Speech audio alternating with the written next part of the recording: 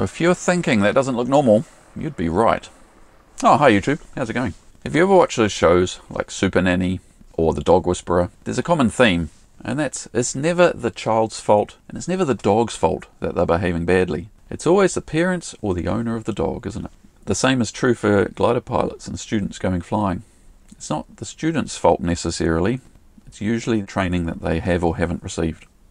And in this case, we've got a situation where a student pilot looks like they're going solo in the twin for the first time, and they're just not ready to do it. Luckily, the glider wasn't really damaged and the student received no injuries.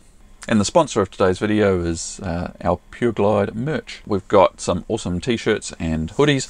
So it's really hard for an instructor to know whether or not a student is ready to go solo.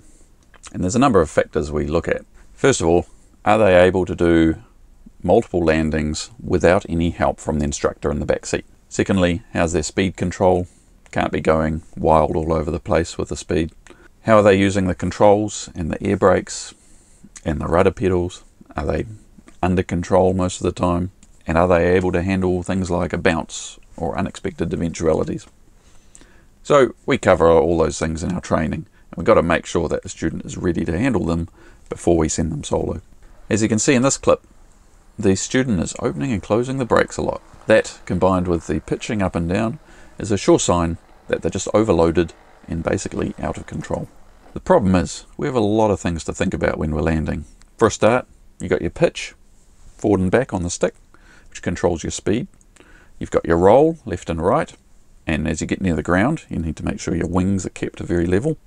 You need to make sure you're lined up with the runway, and if there's any wind, you'll be pushed away from the runway, so you need to counteract for that.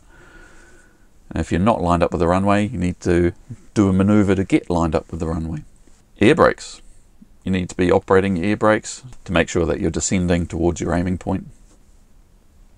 You need to decide when to flare before you touch down. You know, there's a timing decision there. And once you're on the ground, your steering mode needs to change in your brain from using the ailerons to roll the glider around to using the rudder pedals to steer where the glider is going to go. That's a lot of stuff. And quite frankly, most students can't handle it to start with.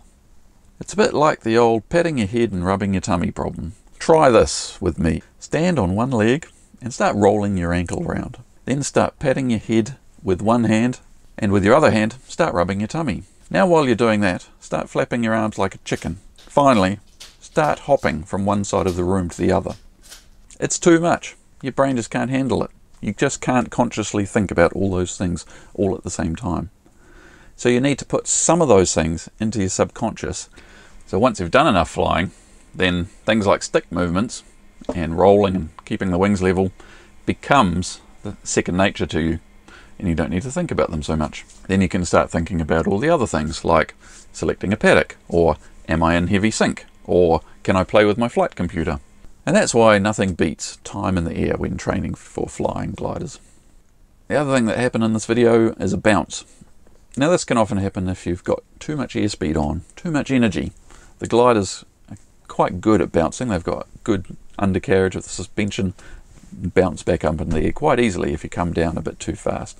We have to train our students how to deal with this, which is basically 1, don't panic, 2, put the brakes away, 3, get your speed right, settle the glider down, stop doing anything with the stick, just get your speed correct and leave it there.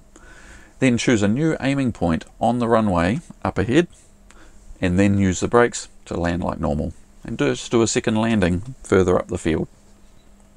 And this is why we do training on big airfields with lots of space.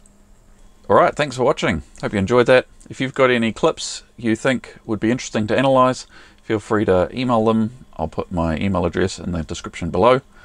And don't forget to check out our online store, and we'll catch you next time.